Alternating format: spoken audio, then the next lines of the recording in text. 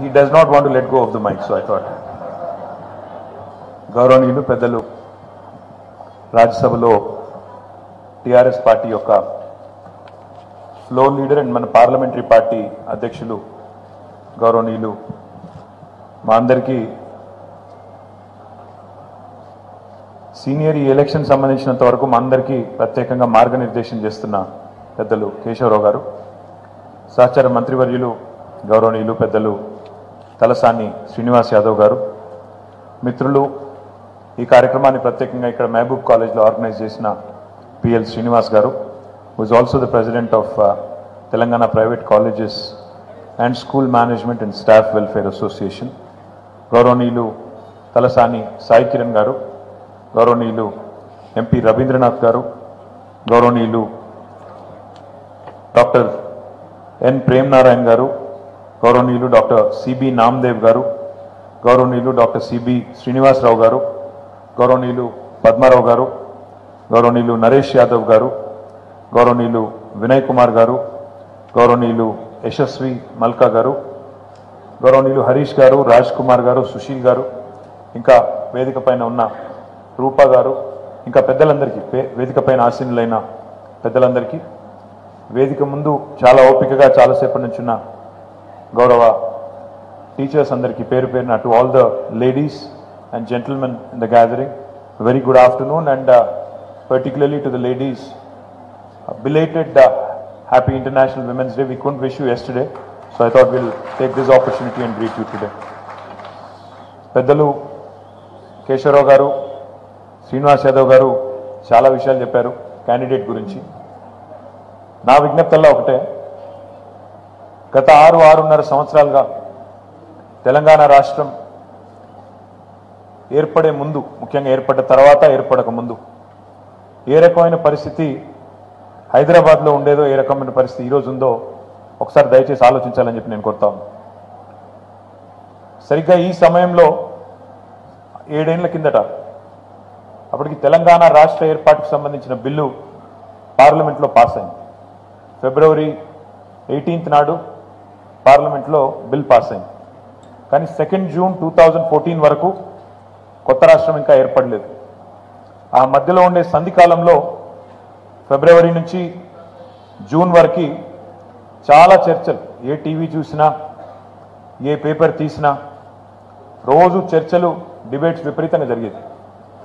అందులో ప్రధానంగా ఏముండేది అంటే, సరే తెలంగాణ వచ్చింది, కాకపోతే నిజంగా తెలంగాణ వచ్చిన తర్వాత సమస్యలు పరిష్కారం అవుతాయా, తెలంగాణ వచ్చిన తర్వాత ఏ ప్రామిసెస్ అయితే ఈరోజు చేస్తూ ఉన్నారో అవి నెరవేరుతాయా, అన్నింటికి మించి కొన్ని ప్రచారాలు.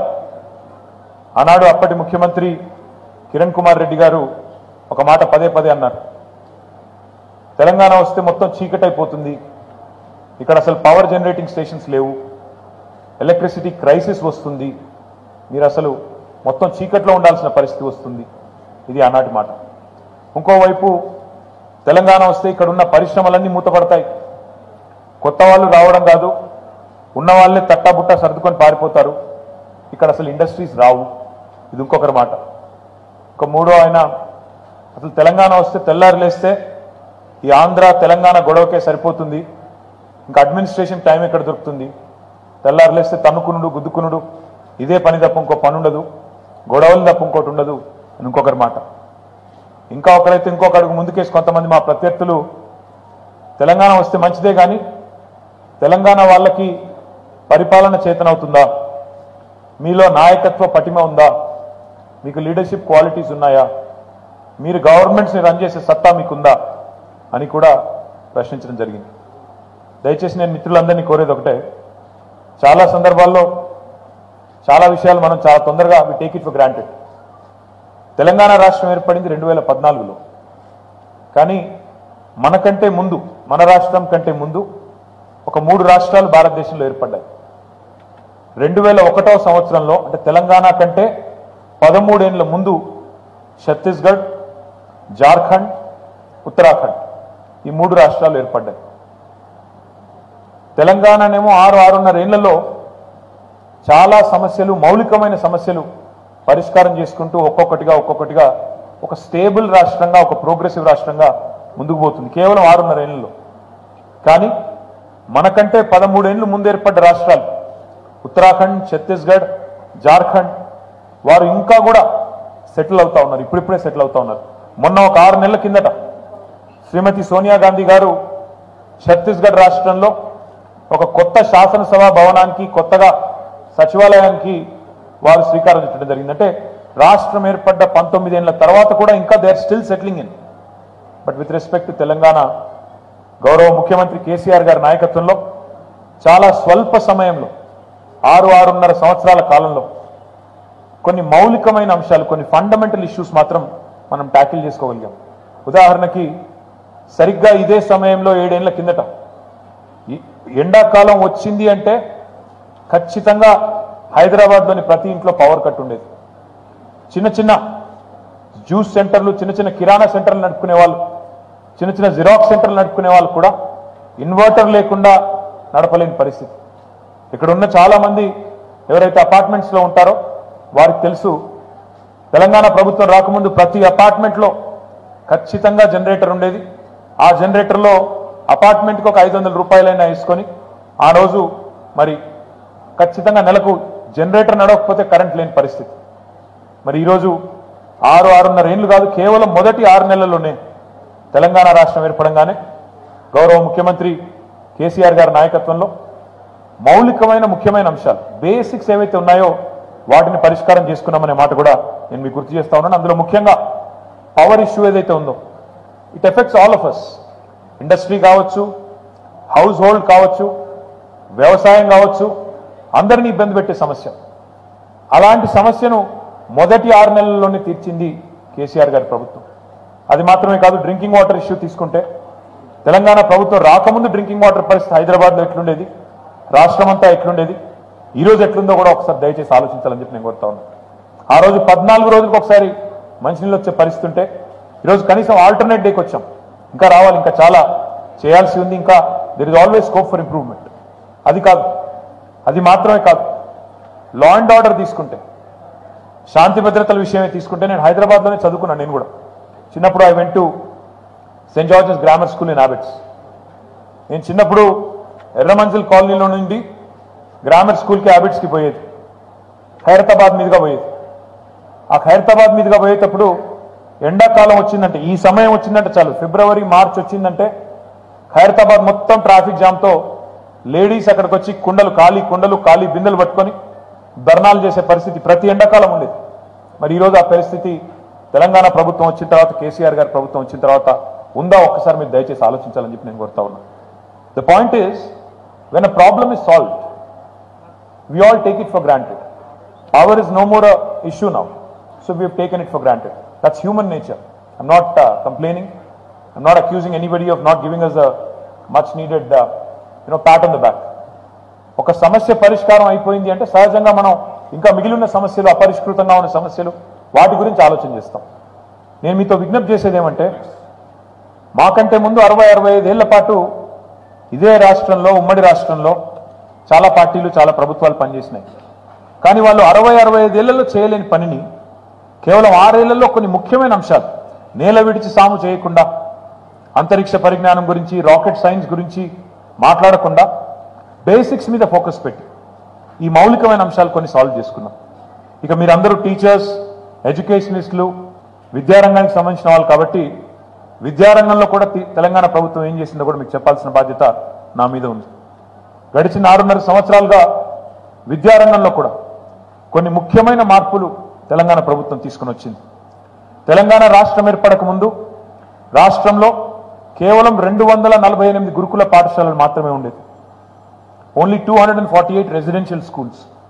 కానీ తెలంగాణ ప్రభుత్వం వచ్చిన తర్వాత కొత్తగా ఒక 647 గురుకుల పాఠశాలలు పెట్టి మొత్తం దాదాపుగా 1000 పాఠశాలలకు తీసుకుని వెళ్ళి అందులో 4,32,000 అంటే 4,32,000 స్టూడెంట్స్కి ఒక్కొక్కరి మీద ఒక ప్రైవేట్ కాలేజీలో, ప్రైవేట్ స్కూల్లో ఎట్లా అయితే ఖర్చు పెడతారో అదే పద్ధతుల్లో 1,20,000 రూపాయల చొప్పున ఒక్కొక్క విద్యార్థి మీద, ఒక్కొక్క విద్యార్థిని మీద ప్రభుత్వమే ఖర్చు పెడుతూ వారి బట్టలు, పుస్తకాలు, వారి భోజనం, దుప్పట్లు, బోర్డింగ్ మొత్తం అన్ని వసతులు కూడా ప్రభుత్వమే చూసుకొని వారికి నాణ్యమైన విద్య అందిస్తూ భారతదేశంలో ఎక్కడా లేని విధంగా ఇంత పెద్ద ఎత్తున గురుకుల పాఠశాలలు పెట్టింది తెలంగాణ ప్రభుత్వం అనే మాట నేను మీకు విజ్ఞప్తి చేస్తా ఉన్నాను.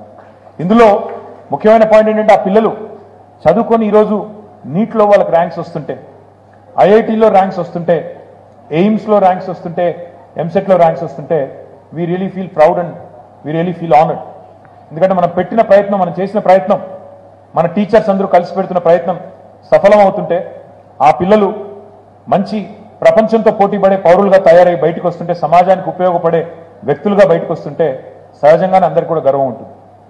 కేవలం స్కూల్స్ మాత్రమే కాదు, స్కూళ్ళల్లో చదువుకున్న తర్వాత మేము కాలేజీకి వెళ్తామంటే 18 లక్షల మంది పిల్లలకి పోస్ట్ మెట్రిక్ స్కాలర్షిప్స్ ఇస్తున్నది తెలంగాణ ప్రభుత్వం.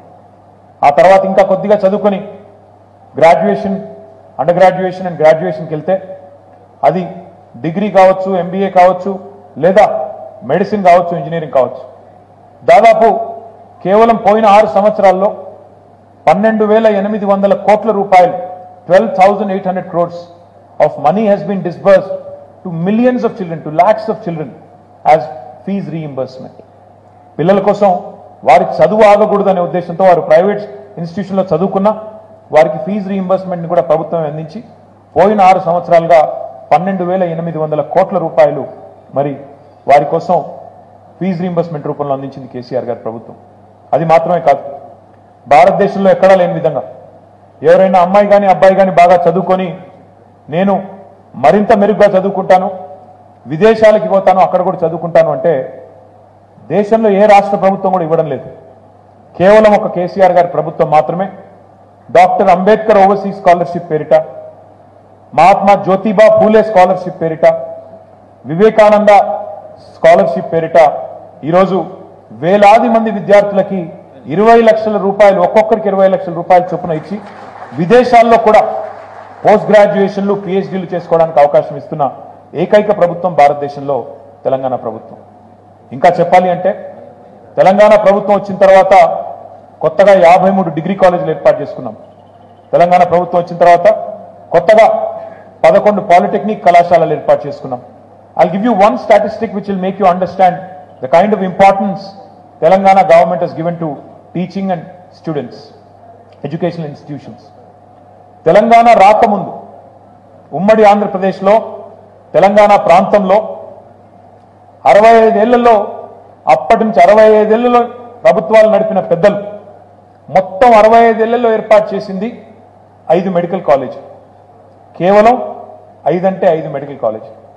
కానీ తెలంగాణ ప్రభుత్వం వచ్చిన తర్వాత ఈ 6 ఏళ్లలో 65 ఏళ్లలో వాళ్ళు 5 మెడికల్ కాలేజీలు పెడితే ఈ 6 ఏళ్లలో ఆ సంఖ్యను రెట్టింపు చేసి మరొక 5 మెడికల్ కాలేజీలు ఏర్పాటు చేసింది తెలంగాణ ప్రభుత్వం అనే మాట నేను మీకు విజ్ఞప్తి చేస్తా ఉన్నాను.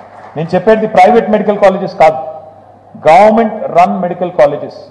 One has been established in Suryapet, another one in Nalgonda, ఇంకొకటి మహబూబ్ నగర్, మరొకటి సిద్దిపేట, మరొకటి ఆదిలాబాద్లో ఒక 5 కొత్తగా 65 ఏళ్లలో వాళ్ళు 5 మెడికల్ కాలేజీలు చేస్తే మా ముందున్న ప్రభుత్వాలు మేము 6 ఏళ్లలోనే కొత్తగా 5 మెడికల్ కాలేజీలు ఏర్పాటు చేశాం. This goes to show you the kind of commitment TRS government and KCR గారి government has towards education and promoting are children to compete with the world. ఇంకా ఇది మాత్రమే కాకుండా ఇందాక నేను చెప్పినట్టు చిన్న స్థాయి నుంచి, అంగన్వాడీ స్థాయి నుంచి మొదలు పెడితే పోస్ట్ గ్రాడ్యుయేషన్ దాకా ఏ స్టూడెంట్ అయినా కూడా వారు మంచి పౌష్టికాహారం తినాలి అన్న ఉద్దేశంతో సర్కారు బడికి పోతే, గవర్నమెంట్ స్కూల్కి పోతే ఈరోజు సన్న బియ్యంతో భోజనం. మీరు ఒక విషయం చెప్తే మీకు ఆశ్చర్యం కూడా కలుగుతుంది. టీఆర్ఎస్ ప్రభుత్వం రాకముందు గవర్నమెంట్ స్కూల్లో మిడ్ డే మీల్ ప్రోగ్రాం ఉండేది, లేదని కాదు. కానీ ఆనాడు ఆ దొడ్డు బియ్యంతో భోజనం పెట్టేది. మనం ఇళ్లలో కూడా ఎవరూ తినం. అట్లాంటి బియ్యంతో ఏదో పెట్టినామా అంటే పెట్టినామా అన్నట్టు, తూతూ మంత్రంగా పేదవాడి పిల్లలు కాబట్టి వాళ్ళకి ఏం పెట్టినా తింటారు అన్నట్టు ఆనాడు దొడ్డు బియ్యంతో భోజనం పెట్టిన పరిస్థితి ఉంటే కేసీఆర్ ప్రభుత్వం వచ్చిన తర్వాత కొలత అనేది లేకుండా పిల్లోడు ఇంతే తినాలి, ఇంత క్వాంటిటీ తినాలి అని లేకుండా అది కూడా ఉండేది. There was a ration even on how much to eat, how much you should eat, అది కూడా తీసేసి, క్యాప్ తీసేసి సన్న బియ్యంతో నాణ్యమైన భోజనం. ముఖ్యమంత్రి మనవడు మనవరాలు ఏ బియ్యంతో భోజనం చేస్తారో అదే బియ్యంతో ఈరోజు పేదింటి బిడ్డల కడుపు నిండా భోజనం పెడుతున్న సంస్కారవంతమైన ప్రభుత్వం తెలంగాణ ప్రభుత్వం అనే మాట మీకు ఈ సందర్భంగా విజ్ఞప్తిస్తా ఉన్నాను.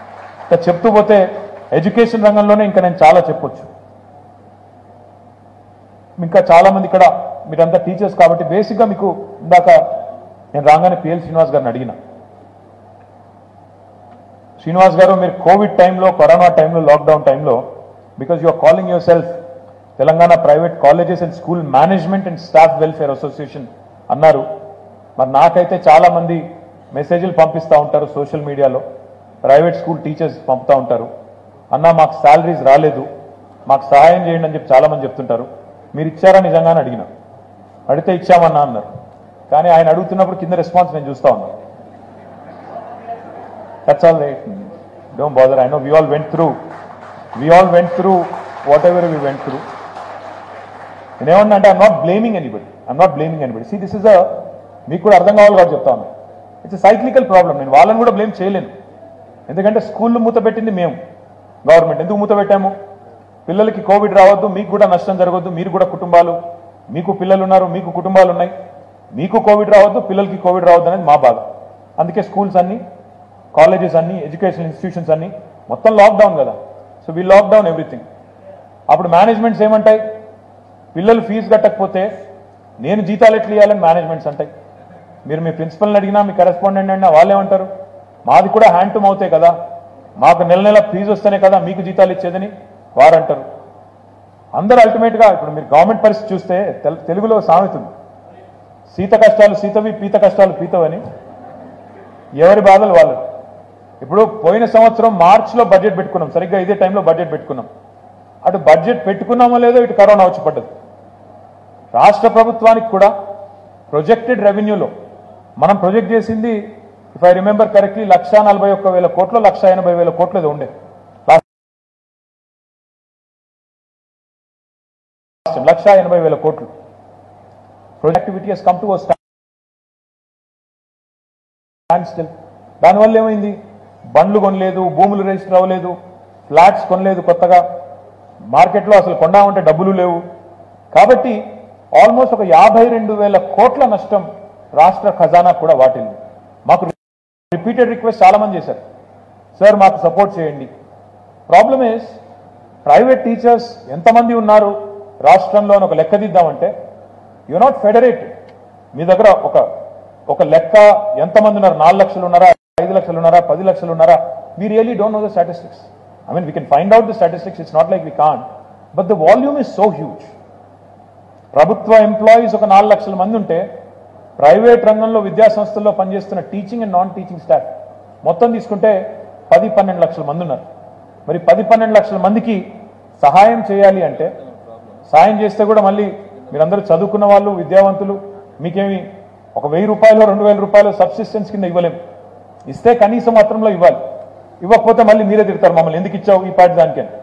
కాబట్టి we didn't know what to do. ఆనెస్ట్గా చెప్తున్నాను, మీకు ఇందులో దాపరికం ఏం లేదు. 10-12 లక్షల మందికి ఒక్కొక్కరికి 10,000 రూపాయలు చొప్పున ఇవ్వాలన్నా 10,000 కోట్లు అవుతుంది. ఒక్కొక్కరికి 25,000 ఇవ్వాలంటే 25,000 కోట్లు అవుతుంది. And the kind of money that was required is something, unfortunately if you remember, not only Telangana, no other government in India. ఇవాళ మా మీద పోటీ చేస్తున్న కాంగ్రెస్ మిత్రులు, బీజేపీ మిత్రులు మమ్మల్ని ఇక్కడ బాధ ఇడతారు, కానీ వాళ్ళు మరి ఇవాళ 20-22 రాష్ట్రాల్లో వాళ్ళు కూడా గవర్నమెంట్లో ఉన్నారు. మనం అంటే ఒక టీఆర్ఎస్ గవర్నమెంట్ ఒక తెలంగాణలోనే ఉంది, మరి వాళ్ళ గవర్నమెంట్స్ దేశంలో 20-22 రాష్ట్రాల్లో ఉన్నాయి. ఏదైనా గవర్నమెంట్ ఎక్కడైనా ప్రైవేట్ టీచర్స్ని ఆదుకున్న పరిస్థితి ఉందా? ఎందుకంటే ఎవరి చేతుల్లో ఏమీ లేదు. ఏదో చిన్నగా నెలకి ఆ లాక్డౌన్లో 1,500 రూపాయలు లేదా ఇంకోటి చిన్న సబ్సిస్టెన్స్ కింద నామమాత్రంగా ఎవరు బాధపడకూడదు కనీసం అనే ఉద్దేశంతో చేయడం జరిగింది తప్ప ఇంతకంటే ఎక్కువ చేసే పరిస్థితి నిజంగా కూడా లేకపోయింది. అంతే తప్ప మిమ్మల్ని ఏదో మీ గొంతులు వినబడకనో, మీ అరుపులు వినబడకనో కాదు.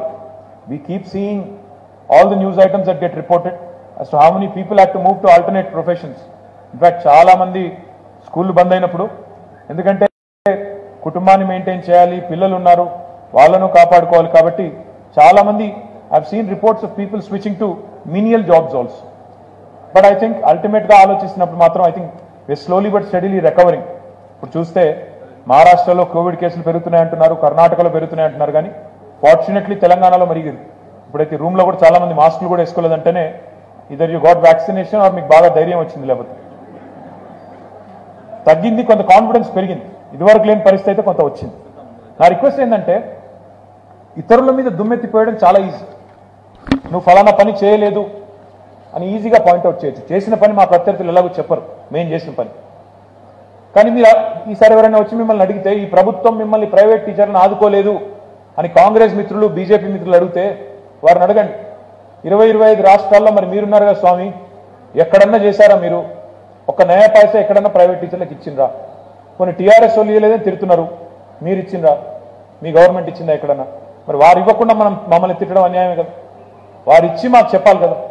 దయచేసి I request you to kindly think about this. రెండవది కూడా నేను మీకు చెప్పాలి. సరే, మీరు ఒక్క నిమిషం take off the hat of being a private teacher are being in teaching profession. Please think like a citizen of Telangana for a few minutes. దయచేసి ఒక్క నిమిషం ఆలోచించండి. ఈ కేంద్ర ప్రభుత్వం ఎవరైతే ఈరోజు వారి అభ్యర్థిని మా మీద నిలబెట్టిందో, ఎవరైతే ఈరోజు వారు మాకు వ్యతిరేకంగా ప్రచారం చేస్తూ ఉన్నారో, భారతీయ జనతా పార్టీ మిత్రులు కానీ కాంగ్రెస్ పార్టీ మిత్రులు కానీ ఇంకొకరు కానీ, మేమేం చేశానో నేను ఇప్పుడే మీ ముందు కొంత చెప్పాను. ఇంకా చెప్పాలంటే చాలా చెప్పొచ్చు. 6 ఏళ్లలో మంచినీళ్ళు బాగైనాయి, ఇరిగేషన్ బాగైంది తెలంగాణలో. ఈరోజు అప్పుడెప్పుడు మహాకవి దాశరథి గారు అన్నారు, మా తెలంగాణ కోటి రతనాల వీణ అన్నారు. కానీ ఈరోజు కేసీఆర్ గారి నాయకత్వంలో కోటి రతనాల వీణ మాత్రమే కాదు, 1.5 ఎకరాల మాగాణగా తెలంగాణ మారింది. అంటే 1,00,000 కోట్ల పంట పండుతోంది. అంటే తెలంగాణ దేశానికే ధాన్య భాండాగారంగా మారింది. అంటే ఇది మనకు గర్వకారణం కాదా? దయచేసి మీరు ఆలోచించండి. ఇక్కడ కూర్చున్న వాళ్ళకు కూడా చాలా మందికి ఏదో రకమైన కనెక్షన్ గ్రామాలతో ఉండొచ్చు. మీ తల్లులు కానీ తండ్రులు కానీ మీకు సంబంధించిన వాళ్ళు కానీ గ్రామాల్లో వ్యవసాయ పనుల్లో ఉండొచ్చు, లేదా వ్యవసాయంలో నిమగ్నమై ఉండొచ్చు. మీకు కూడా కొంతమందికి ఇక్కడ భూములు కూడా ఉండవచ్చు. భారతదేశంలో ఎక్కడా లేని విధంగా ఈరోజు శరవేగంగా సాగునీటి ప్రాజెక్టులు కట్టినా, వలసల జిల్లాగా పేరుపడ్డ మహబూబ్ నగర్ జిల్లాలో కేవలం 3 ఏళ్లలో 10 లక్షల ఎకరాలకు నీళ్లు ఇచ్చి రివర్స్ మైగ్రేషన్ స్టార్ట్ అయ్యే విధంగా ఒక అద్భుతమైన కార్యాచరణ చేసిన, పక్కనే ఉన్న నల్లగొండ జిల్లాలో 65 ఏళ్లలో 2 లక్షల మంది ఫ్లోరోసిస్ వ్యాధిగ్రస్తులను మా ముందున్న ప్రభుత్వాలు తయారు చేస్తే, మేము 3 ఏళ్ల సమయంలోనే ఒక్క ఊర్లో కూడా ఫ్లోరిన్ లేకుండా చేసినా అది కేసీఆర్ ప్రభుత్వం ఘనత కాదా అని నేను అడుగుతా ఉన్నాను. ఇది కాదా తెలంగాణ విజయాలు కావా? Is this not something that we should be proud of yes a citizen of Telangana? మనం ఒక్క నిమిషం టీచర్ అనే అంశాన్ని పక్కన పెట్టి, ఒక్క నిమిషం ఎడ్యుకేటర్స్ అనే అంశాన్ని పక్కన పెడితే, as an ordinary citizen of Telangana, forget for a minute that I'm a minister, I'm representing a state and you are an educator who sitting on the other side of the I'll. ఒక సగటు తెలంగాణ మనిషిగా ఈ 6-6.5 సంవత్సరాల్లో తెలంగాణ రాష్ట్రం ఏర్పడ్డ తర్వాత మనకి లాభం జరిగిందా, నష్టం జరిగిందా? దయచేసి మీరు ఆలోచన చేయండి. ఈరోజు హైదరాబాద్లో ఒక టీమ్స్ పెట్టుకున్నా, హైదరాబాద్లో 5 లక్షల సీసీ కెమెరాస్ పెట్టుకుని సేఫ్ సిటీగా, సేఫెస్ట్ సిటీగా ఇండియాలో చేసుకున్నా, ఏ నగరంలో లేనంత పెద్ద మొత్తంలో పోలీసింగ్ చేసి ఈరోజు లా అండ్ ఆర్డర్ని ఎఫెక్టివ్గా మెయింటైన్ చేసినా, దానివల్ల ఈరోజు ఒక అమెజాన్ వచ్చినా, ఒక యాపిల్ వచ్చినా, ఒక గూగుల్ వచ్చినా, ఒక అమెజాన్ వెబ్ సర్వీసెస్ వచ్చినా, ఇట్లాంటి అంతర్జాతీయ కంపెనీలన్నీ హైదరాబాద్కి వస్తున్నాయి అంటే ఇది ఆషామాషిగానే జరుగుతూ ఉందా? ఊరికేనే అయిపోతాయా? ఒక పెద్ద పెద్ద కంపెనీస్ వచ్చినప్పుడు, ఇంటర్నేషనల్లీ రెప్యూటెడ్ కంపెనీస్ వచ్చినప్పుడు బెంగళూరు పోవచ్చు, చెన్నై పోవచ్చు, ముంబైకి పోవచ్చు, ఢిల్లీకి పోవచ్చు. ఇండియాకే రావాలి అనుకుంటే ఎన్నో సిటీస్ ఉన్నాయి. ఎందుకు వస్తున్నారు తెలంగాణకి, హైదరాబాద్కి? అసలు పెట్టుబడులే రావన్న తెలంగాణకి పెట్టుబడులు ఎందుకు వస్తున్నాయి? Because of 2 things: able leadership in the form of KCR and stable government which can tackle vital issues like law and order. ఈ రెండు ఉండడం వల్ల ఈరోజు ఉపాధి అవకాశాలు పెరుగుతూ ఉన్నాయి. మా మీద మాట్లాడే మిత్రులు చాలా మాట్లాడతారు. మమ్మల్ని అన్నారు, మీరు ఎంప్లాయ్మెంట్ నోటిఫికేషన్లు ఇవ్వలేదన్నారు. ఇక్కడ కూర్చున్న మిత్రులకి, ఎందుకంటే మీరు అందరూ కూడా ఎడ్యుకేటెడ్, చాలా మంది ఇన్ఫాక్ట్ ఒకవైపు గవర్నమెంట్ నోటిఫికేషన్లు వస్తాయేమో అని ప్రిపేర్ అవుతూ ప్రైవేట్ సెక్టర్లో జాబ్ చేసే వాళ్ళు కూడా ఉంటారు. అందుకోసం వారి కన్సంప్షన్ కోసం కూడా నేను చెప్తా ఉన్నాను.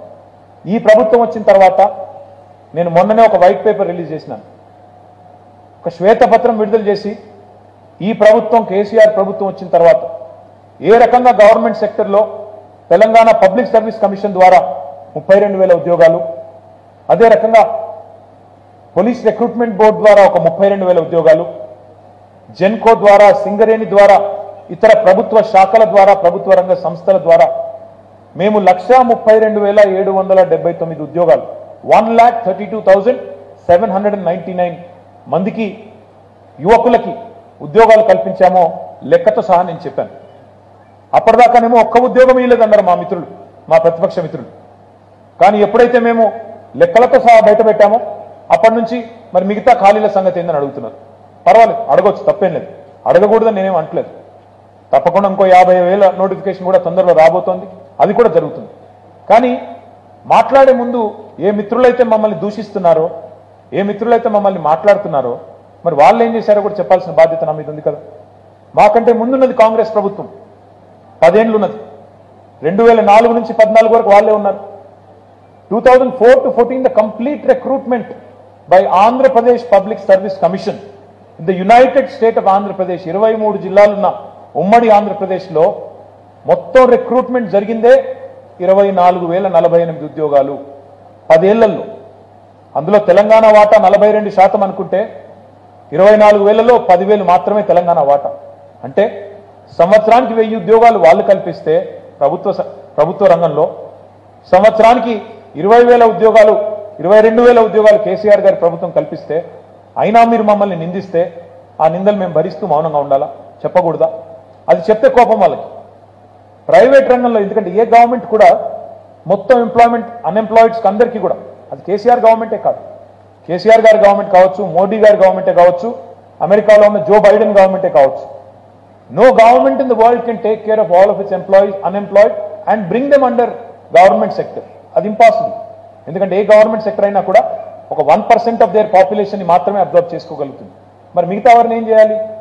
ప్రైవేట్ సెక్టర్లో రెడ్ కార్పెట్ వేసి, మంచి పాలసీ పెట్టి, ఇన్సెంటివ్స్ పెట్టి, ప్రైవేట్ సెక్టర్లో మన స్కిల్డ్ టాలెంట్ ఉన్నది కాబట్టి ఇక్కడికి రండి, పెట్టుబడులు పెట్టండి అని ఆహ్వానిస్తాం. దానికోసం టీఎస్ ఐపాస్ అనే విధానం తీసుకొచ్చి పోయిన 6 ఏళ్లలోనే 15,000 పరిశ్రమలకు అనుమతులు ఇచ్చి 15 లక్షల మందికి ప్రత్యక్షంగా ఉపాధి అవకాశాలు సృష్టించి 2,20,000 పెట్టుబడులు ఆహ్వానిస్తే, 20,000 కోట్ల పెట్టుబడులు ఆహ్వానిస్తే అది ఏది జరగలేదన్నట్టు, ఇక్కడికి గూగుల్ రాలేదన్నట్టు, అమెజాన్ రాలేదన్నట్టు, యాపిల్ రాలేదన్నట్టు, వెల్స్పన్ రాలేదన్నట్టు నోటికొచ్చినట్టు మాట్లాడుతూ ఉన్నారు.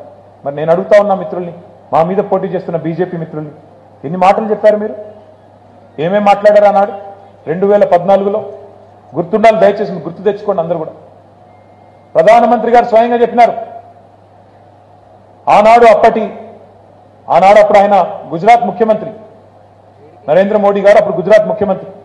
2013లో ఆయన మాట్లాడిన మాటలు యూట్యూబ్లో ఉన్నాయి, గూగుల్లో ఉన్నాయి, చూసి చూడండి. ఆప్కి సర్కార్ నాకాం సర్కార్ హై, మన్మోహన్ సింగ్ ని పట్టుకుని అన్నారు. ఆప్కి సర్కార్ नाकाम सरकार है, आप ही की वजह से आज पेट्रोल के दाम, डीजल के दाम बढ़ते जा रहे हैं. आपको एक क्षण भी वहां पे रहने का कोई भी अथॉरिटी नहीं है, उतर जाओ, हटा दो इनको అన్నాడు ఆయన. మరి నేను అడుగుతున్నా, ఈరోజు మా సిస్టర్స్ ఇక్కడ ఉన్నారు, మోదీ గారు వచ్చినప్పుడు సిలిండర్ ప్రైస్ ఎంత, ఈ రోజు ఎంత? ఆ రోజు 400, మరి ఈరోజు 870. మరి ఇదే మోడీ గారు ఆ రోజు ఏమన్నారు? ఓట్లకి పోయేటప్పుడు ఇంట్లో సిలిండర్కి దండం పెట్టుకొని పోయి ఓటేయమన్నారు. మరి ఇప్పుడు ఎవరికి దండం పెట్టాలా? ఇప్పుడు పెట్రోల్ బంక్కి పోతే, మా అన్నలు తమ్ముళ్ళు ఇక్కడ ఉన్నారు, పెట్రోల్ బంక్కి పోతే అక్కడ మోడీ గారు బొమ్మ ఉంది, ఇట్లా ఆయన దండం పెడుతున్నారు బాబు అని. సెంచరీ కొట్టేసింది పెట్రోల్. మరి ఎవరికి చెప్పాలి ఇప్పుడు? మోడీ గారు అప్పుడు అన్నారు జీడిపి పెంచుతాను నేను దేశాన్ని అన్నారు.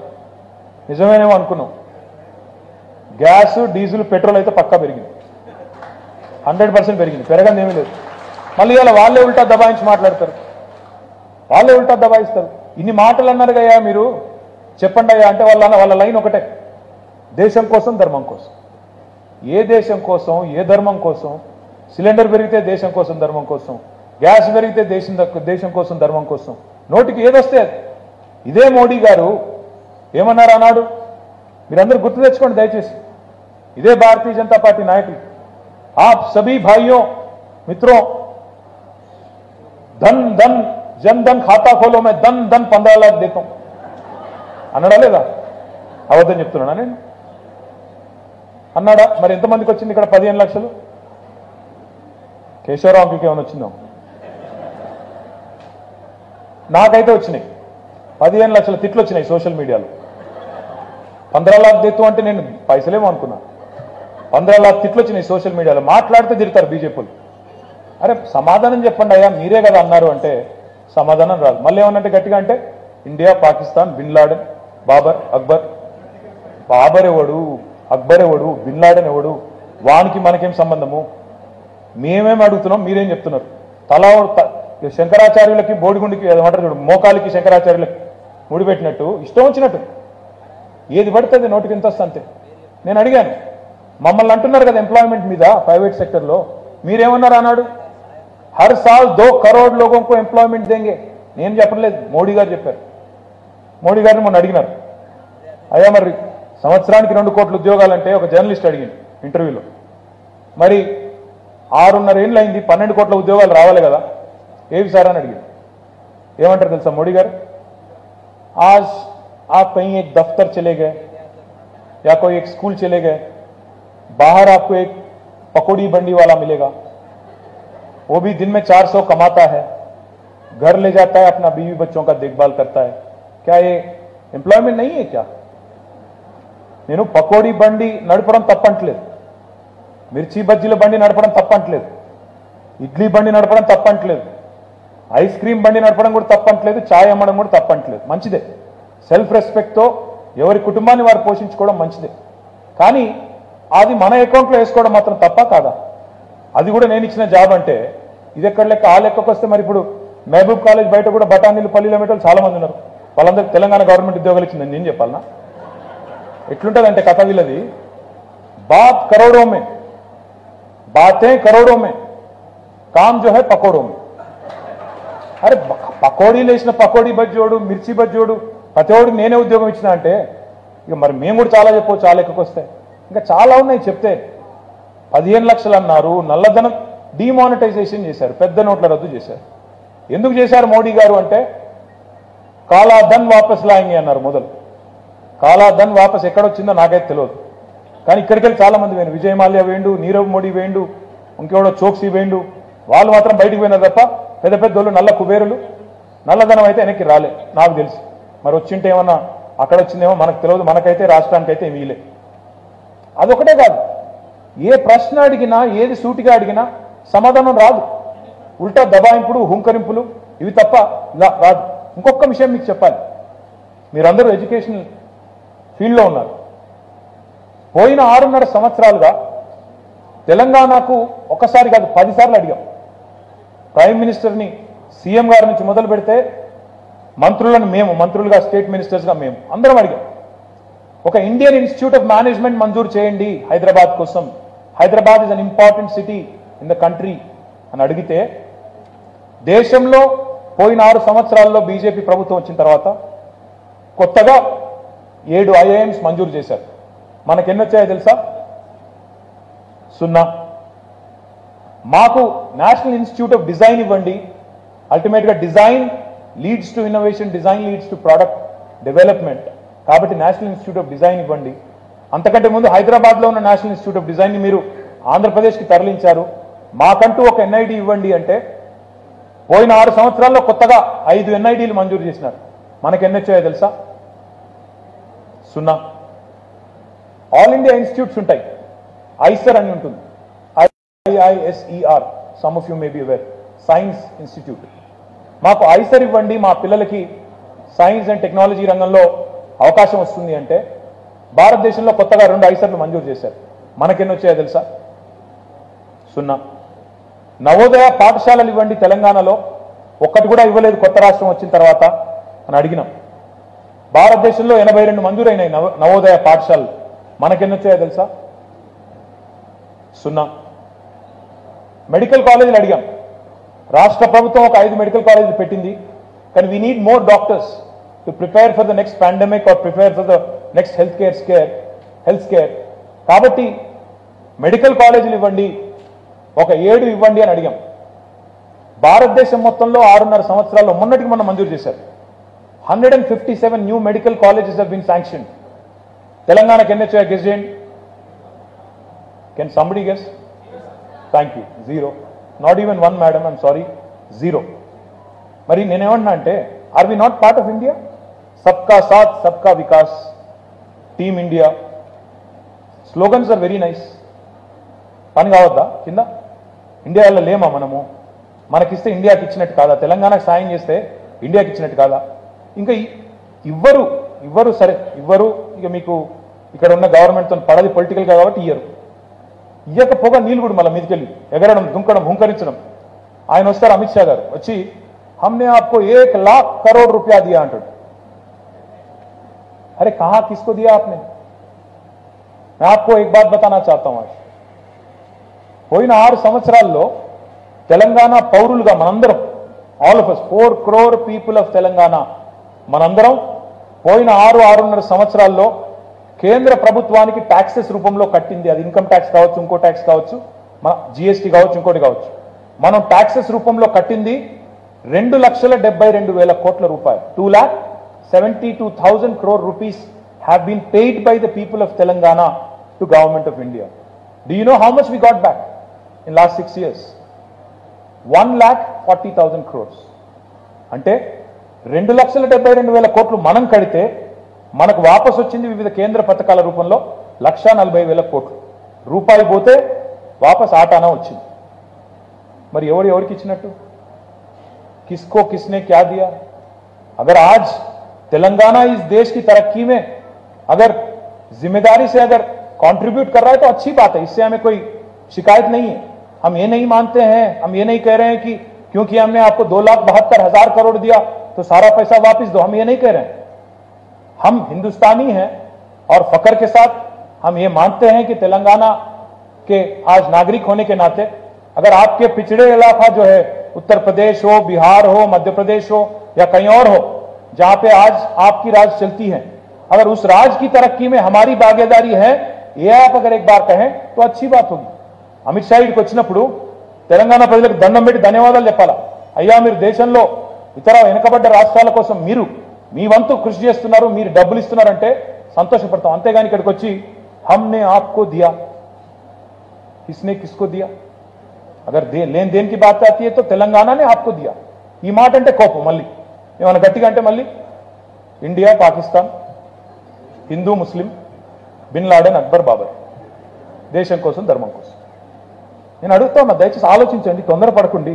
ఇప్పుడు ఈ ఎలక్షన్లో ఒక ఆయన ఉన్నారు, బీజేపీ ఆయన ఏమంటున్నారు? ప్రశ్నించే గొంతు ఉండాలి, నాకు ఓటేయండి.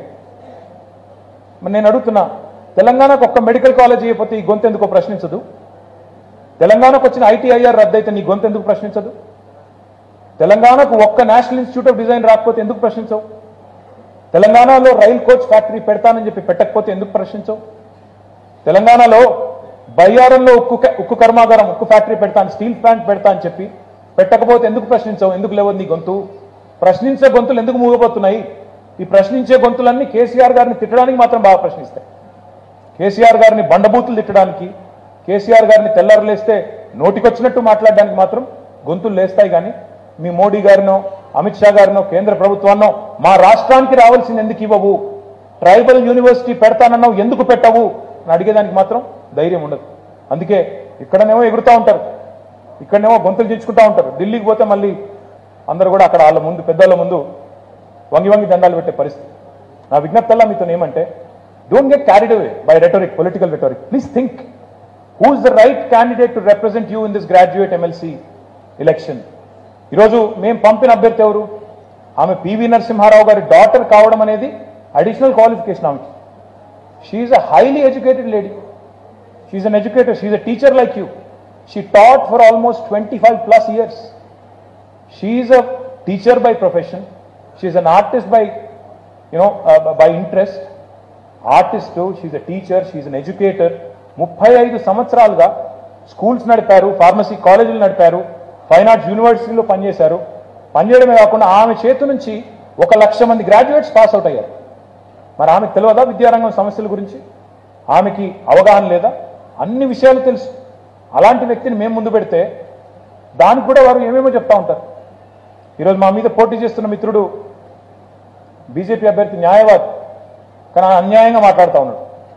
న్యాయవాదులకు నేనేదో చేసినా అంటాడు. న్యాయవాదులకు ఏం చేసినావయ్యా నీ అంటే, మీరు పెట్టిన 100 కోట్ల నిధి మేము ఇప్పించినా అంటాడు. రాష్ట్ర ప్రభుత్వం లాయర్స్ కోసం పెట్టిన ఒక 100 కోట్ల వెల్ఫేర్ ఫండ్ ఏదైతే ఉందో నేను ఇప్పించినా అంటాడు. మరి అంత గొప్పోడు అయితే మరి నీ కేంద్ర ప్రభుత్వం నుంచి కూడా న్యాయవాదుల కోసం 10,000 కోట్లు ఇప్పించాలి కదా. మేము చిన్నోళ్ళం, 100 కోట్లు ఇప్పించినోడు నువ్వు అంత గొప్పోడు. మరి నీ కేంద్ర ప్రభుత్వంతో కూడా కొట్లాడి దేశం అంతా ఇప్పించాలి కదా. అది చెప్పడు. నా విజ్ఞప్తి అలా, don't get carried away by political rhetoric, don't get carried away by illogical arguments based on sectarian politics. Telangana has been a peaceful state. We have been attracting investment, we've been creating employment, we've been progressing rapidly in spite of not being supported by Government of India. Government of India support చేయకపోయినా వాళ్ళు దుర్మార్గంగా ఆలోచించినా వాళ్ళు మనకు ప్రోత్సహించకపోయినా మన రాష్ట్రం పెరుగుతూనే ఉంది, వృద్ధిలో ముందుకు పోతూనే ఉన్నాం. ఇక్కడ అందరం సేఫ్ ఉన్నాం. ఇక్కడ హిందూ, ముస్లిం, క్రిస్టియన్, సిక్ ఇట్లాంటి తేడాలు లేవు. కలిసి మెలిసి పేదవాడు ఎవరైనా బాగుండాలి అనే ఒక స్ఫూర్తితో శాంతి భద్రతలు పటిష్టంగా ఉండాలి, పటిష్టంగా ఉంటేనే మన పిల్లలకు ఉద్యోగాలు వస్తాయి, పరిశ్రమలు వస్తాయనే ఒక ఆలోచనతో, వివేకంతో స్పష్టంగా ఒక ఎజెండాతో పనిచేసుకుంటూ పోతున్నాం. నేల విడిచి సాము చేయకుండా బేసిక్స్, మంచినీళ్లు, రహదారులు, పవర్, ఇరిగేషన్, వ్యవసాయం వీటి మీద దృష్టి పెట్టి పనిచేస్తూ ఉన్నాం. మరి ఇట్లాంటి ప్రోగ్రెసివ్ గవర్నమెంట్కి ఓట్ చేద్దామా? ఇలాంటి ప్రోగ్రెసివ్ గవర్నమెంట్ పెట్టిన ఒక మంచి అభ్యర్థి ఎస్ వాణీదేవి గారికి ఓటు వేద్దామా? లేదా పొలిటికల్ రెటారిక్లో మళ్ళీ ఒకసారి కొట్టుకొని పోయి నాన్ సెన్సికల్ ప్రాపగాండాతో వచ్చే, ఇల్లాజికల్ వీటితో వచ్చే, రెటారిక్తో వచ్చే వారికి మద్దతు ఇద్దామా? ఆలోచించండి. చివరిగా నేను చేసే విజ్ఞప్తి ఒకటే. శ్రీనివాస్ యాదవ్ గారు చెప్పారు, కేశవరావు గారు చెప్పారు, ఇంకా అందరూ చెప్పారు. ఇక్కడ అందరికీ ఓట్స్ ఉన్నాయా? ఇక్కడ have you all enrolled as voters among graduates? Can you please raise hand if you have enrolled? Thank you. చాలా మందికి ఉన్నాయి. My request you is only one. మీరు 4 రోజులు సెలవులు ఉన్నాయి. శివరాత్రి, తెల్లారి జాగారం, తెల్లారి హాలిడే, మళ్ళీ సెకండ్ సాటర్డే, సండే. మళ్ళీ మీరందరూ శ్రీశైలంకో, వేములవాడకో, గోవాకో మీ పిల్లల్ని తీసుకొని పోయారు. దయచేసి డెమోక్రసీలో హోల్ డే అంటే హాలిడే లాగా విద్యావంతులు చూస్తారు. మీరు ఏమనుకున్నా పర్లేదు. And let me also say this without mincing words. Same educated lot who do not vote, not just you but all of us including me, who do not vote, who do not participate, are the ones who complain the most. అందరికంటే ఎక్కువ complaint చేసేది మళ్ళీ social మీడియాలో అక్కడ ఇక్కడ మనమే. సాయంత్రం ఇళ్లలో టీవీ పెడతారు, పెట్టగానే న్యూస్ వస్తుంటుంది. అందులో ఎవరో పొలిటికల్ లీడర్ కనబడతాడు, వీడు దొంగ, అది మీరే మళ్ళీ అనేది అందరికంటే ముందు. నేనేమన్నా అంటే, see, you have the right to choose your public representatives. You don't exercise that right and then you call somebody else names. What is the point? Only those people who show up to vote count. Rest of you don't. That's the unfortunate reality of democracy. మంచి వాళ్ళు లేరు అని మీరే అంటూ ఇంకెవరో మాకు ఇష్టం లేనోడు ఎలక్ట్ అయ్యాడని బాధపడి పోలింగ్ డే రోజు మాత్రం ఇంట్లో పండుకొని ఏం లాభం? తర్వాత చేతులు కాలిన తర్వాత ఆకులు పట్టుకుంటే. నా విజ్ఞప్తి అందుకే మీ అందరితో కూడా ఏమంటే, if you believe that Vani Devi garu and KCR garu under their leadership can contribute to solving the problems of graduates and the educated, తప్పకుండా దయచేసి 14th నాడు, వచ్చే సండే నాడు బయటికి రండి. First priority vote and only priority vote దయచేసి serial number 4 ఉన్నది వాణి దేవి గారిది. Kindly vote for her. And this is different election. You can't check a box, you can't stamp, you can't put your stamp. You have to right 1, numerical 1 మాత్రమే రాయాలి. అది రాయకపోతే vote చెల్లదు. కాబట్టి దయచేసి అందరూ కూడా on the 14th of this month please support our candidate. Make sure వాణి దేవి గారు goes to the council with a huge majority. Once again, thank you all for this wonderful opportunity.